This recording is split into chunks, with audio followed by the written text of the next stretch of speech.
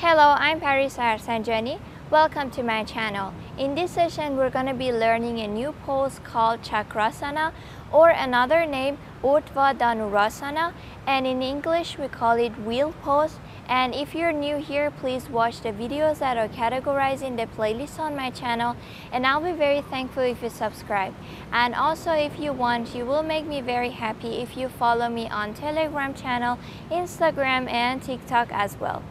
So in order to do wheel pose, we need to have a lot of stretching in the back and also in the shoulders and also in the legs in general, because this pose is an advanced pose and need a lot of stretching. So before practicing, please do the warm-up and prepare your body and then go with the pose.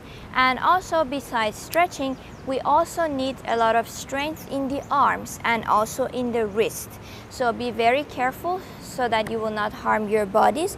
And also, there will be always easy option. If you couldn't practice with the main pose, please go with the easy options so that you will be safe.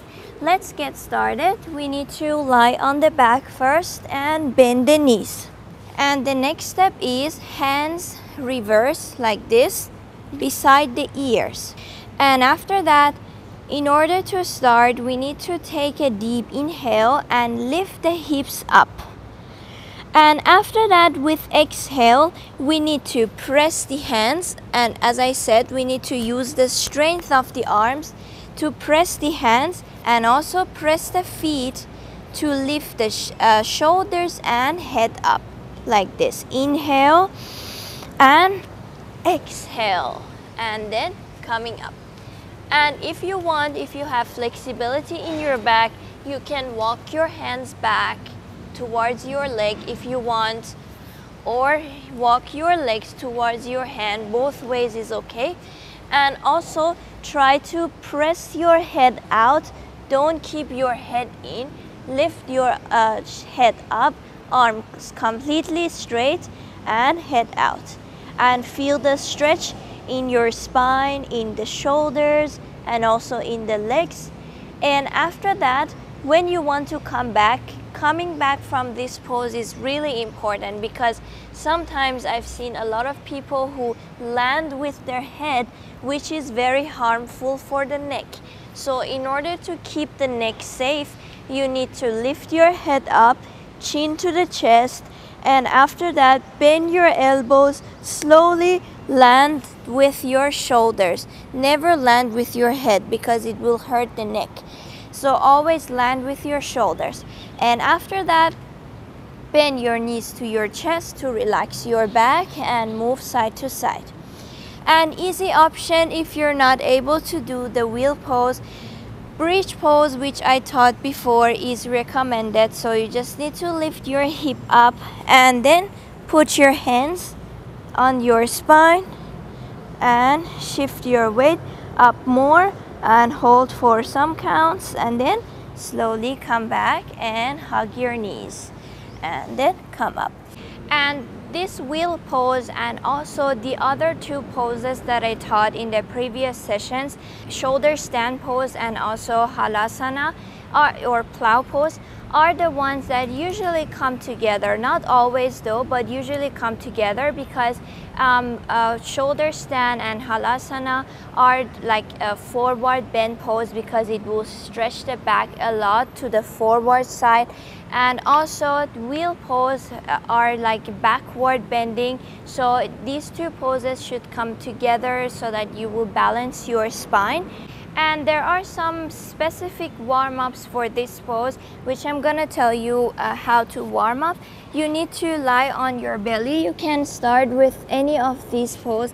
Like I will start with bow pose, which is the one that I taught before.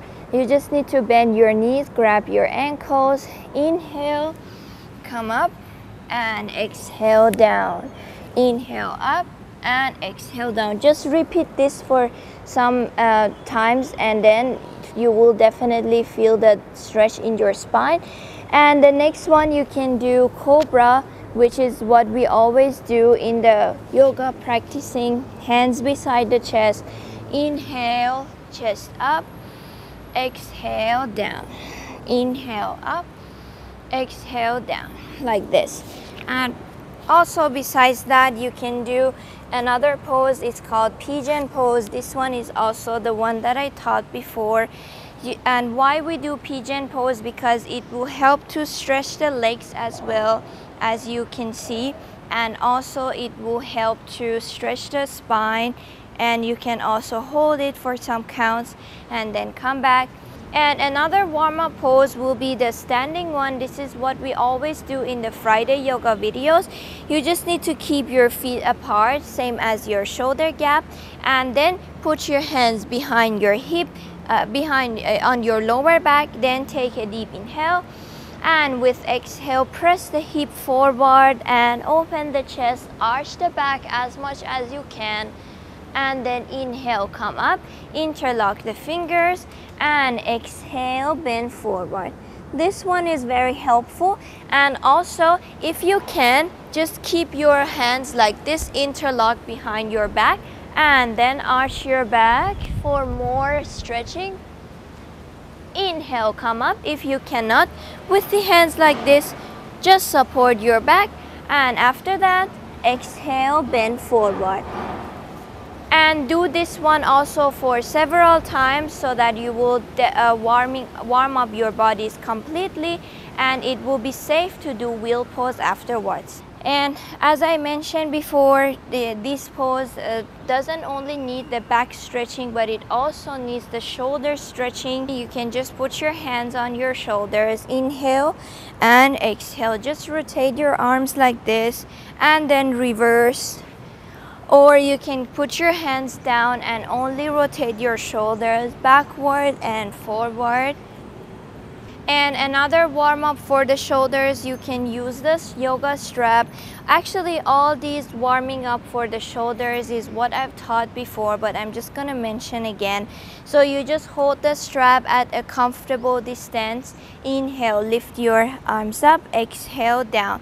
If you can, try to rotate your arms backward and forward. And also after that, just hold the strap at a distance where you don't feel so comfortable, but you can still stretch this way. Inhale. If you can, completely rotate your arms backward and forward. But if you're not able to completely rotate, it's okay. Just try to press your arms back like this. It will help to stretch.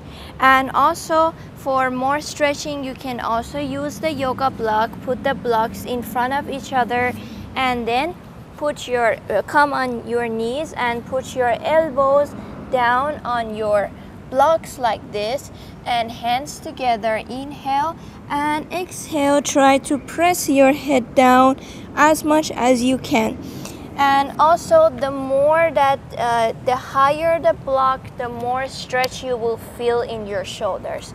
So all these warming up poses are the ones that you can use before practicing the wheel pose to just prepare your body.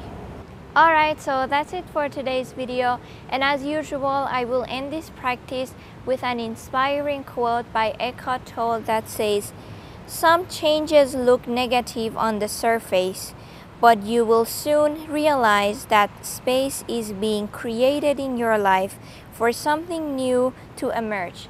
Thank you very much for your time and for being with me today. If you have any questions, feel free to ask me in the comment below. And also, thanks a lot for your kind comments, for liking and sharing my videos, and for subscribing to my channel.